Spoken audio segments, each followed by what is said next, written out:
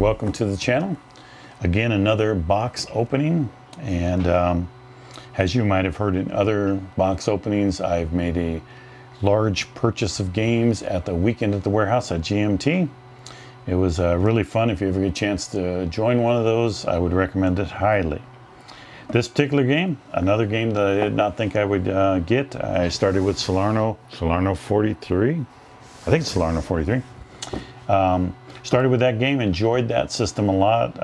This game designer, Mark Simonitch, is very active and productive at GMT, and I really like his World War II games here.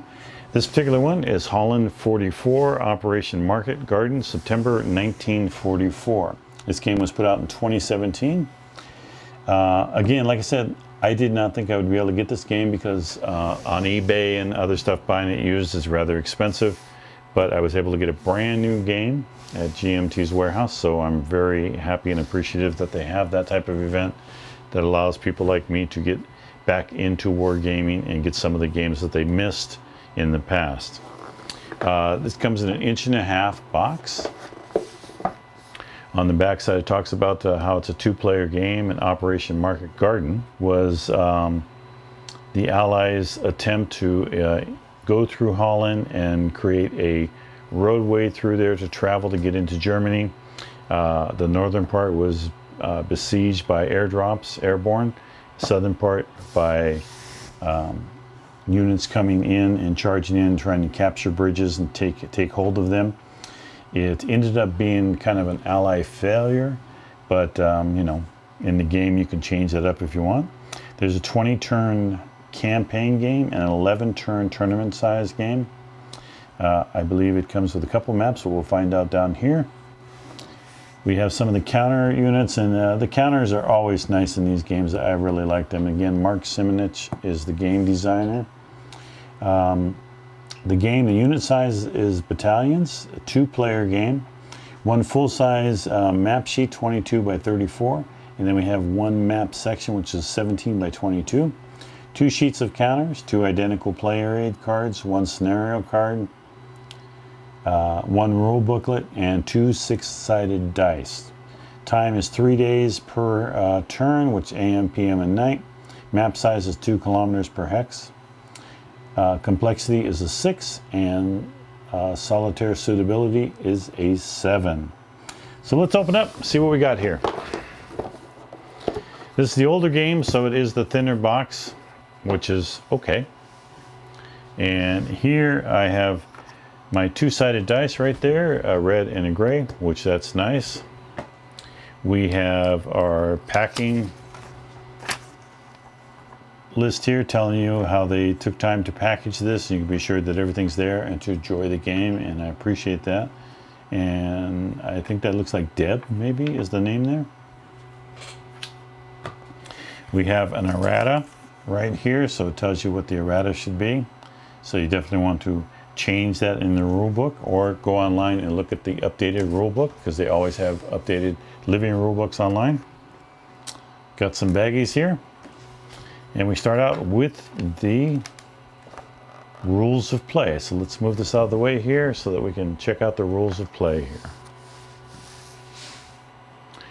All right, so we have an introduction, content, sequence of play, weather, bridge demolition and repair, stacking, zone of control and zone of control bonds or ZOC bonds, movement, combat, combat modifiers, combat result, determined defense, which is always fun, retreats, disruption and recover, advance after combat, breakthrough combat, artillery units, and supplies. Then you have reinforcements and entry areas, night turns and replacements, breakdown and merging units, airborne landing, special rules, traffic markers, unknown units, how to win, always good, operational rules, scenarios, hints for play, extended example of play. I always play the extended example. It's always fun to go through. Designer notes.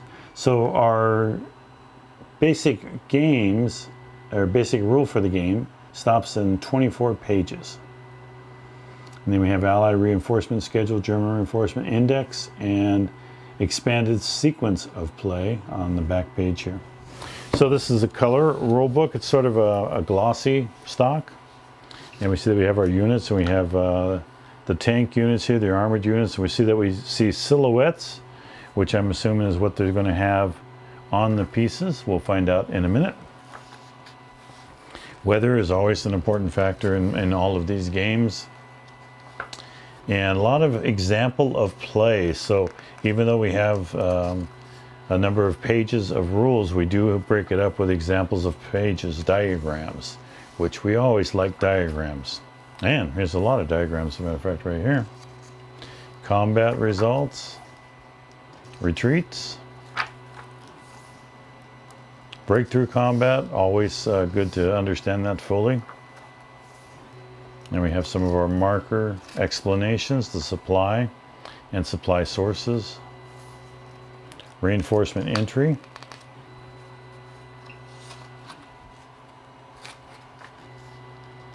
breakdown units, emerging units, unknown units, which I imagine is quite a few.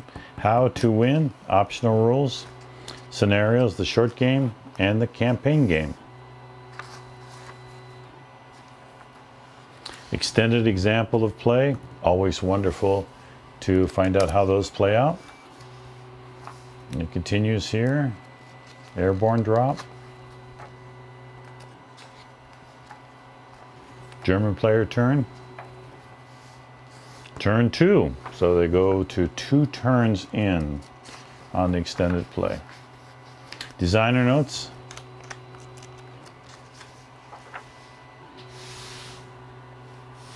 And an ally reinforcement schedule here. German reinforcement. Wow, German's got a lot. Index. Expanded sequence of play. The rule books. 2 player aid cards. We have our combat result table here. Explanation of results, combat modifiers, bridge demolition, determined defense table. On the back, identical. On the back we have our terrain effects chart, everything in color, which that is nice. Isolation attribution, isolation attrition table. Exiting zone of control cost. So that's our two player cards. We have a setup card for the German units and nothing on the back. So just one setup card for the German units. First of our sheets have some German units. Everything seems to be color coded. And ally units here. And on the back we have a number of 2-step units. Some are not. And we can see that we do have representation of the vehicles with silhouettes, so that's nice to have.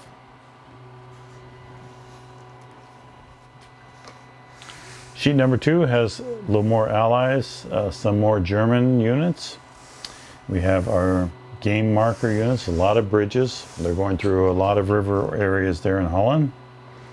Silhouette units here. The back side, not so many 2-step units there. The back side of the player aid cards. I guess this is bridge occupation there. Next we have our full-size map. So we have Holland 44 Operation Market Garden. The map comes in from down here, and it looks like we have our Army Corps coming in through here. Have a lot of bridges to go across here and here, and as we get further north, I'm assuming that's north, yes, so this is going north. And then I will move this map up so you can see the rest of it here. There it is. And it comes up there, and you can see that we have a cutoff in here, which I'm assuming your secondary map goes up there, so it makes a good size game. But let's go back down to the bottom here and see what we have here. We have artillery moved, air units, have terrain effects, have our turn record track here, and it has some little notes here as to stuff that comes in and what happens. Weather track, and what you get for the weather. Night, airborne replacement track. German remnants displays here, so some units have 3 steps. Airborne reinforcement, and then sequence of play, which is always nice to have on the map. So that's the full-size map. And here's the smaller map, and as you can see, this one attaches to the top of the larger map, so you get a good size battlefield. And we have a lot of rivers to cross in the northern area of Holland. Coming up here, and this looks like it's either exit or entry areas divided up here. Ally remnant display, so we have a lot of 3-step units for the Ally. Breakdown units here. Eliminated Ally units and eliminated German units. So we don't have too big of squares, so hopefully that means something. So that's your second smaller map for Holland 44. Okay, so that was my box opening for Holland 44. Again, a game that I did not think I would get. I'm looking to try and complete this section of games from Mark Simonitch, but I'm not sure that's going to be 100% possible, but we'll see. I made a pretty good dent in it, buying games that are out of stock at the GMT warehouse. This was one of them I was very happy to get, and that was my box opening. So please do subscribe to the channel. If you enjoyed this video, give it a like. That always helps the numbers on the video. And I hope to be showing you some extended example of play on this game, because I've always played them through, and when I do that, I might as well record it so you guys can follow along if you'd like. Thanks for watching this video. Have a good day.